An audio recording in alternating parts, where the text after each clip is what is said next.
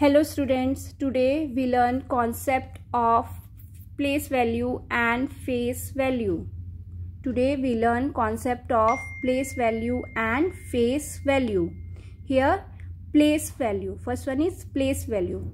Place value can be defined as the place represented by a digit in number on the basis of its position in the number, such as ones, tens, 100.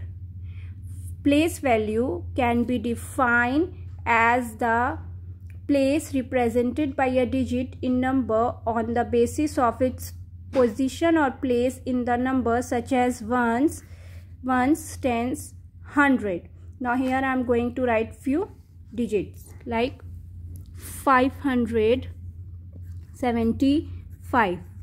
In this digit, if I ask you the place of digit 7, the place value of digit 7, so here 7 is in which place? 7 is in tens place. 7 is in which place? 7 is in tens place. So here we write 7 tens. 7 tens equal to 70. 7 tens equal to 70. Now again, if I ask you place of 5, place value of 5. 5 is in which place? 5 is in ones place. It means 5 ones equal to 5. Now here is face value. Here is face value. Face value is the value of digit itself. Face value is the value of digit itself, like 454.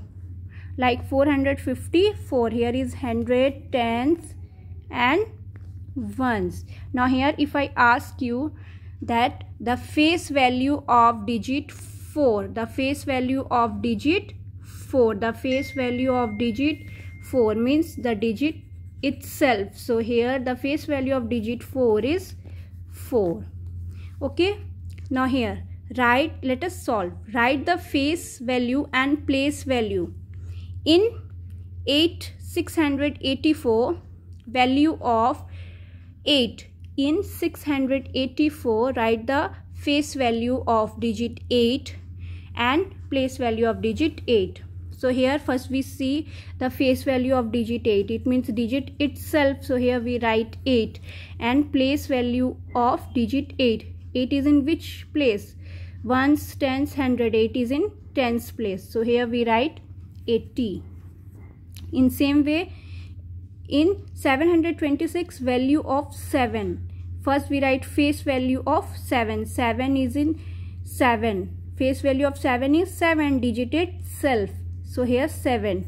And now place value of 7. Place value of 7 is ones, tens, 100. It means here we will write 700. Now this is over. Your homework is page number 41 and 42 in your book. Thank you.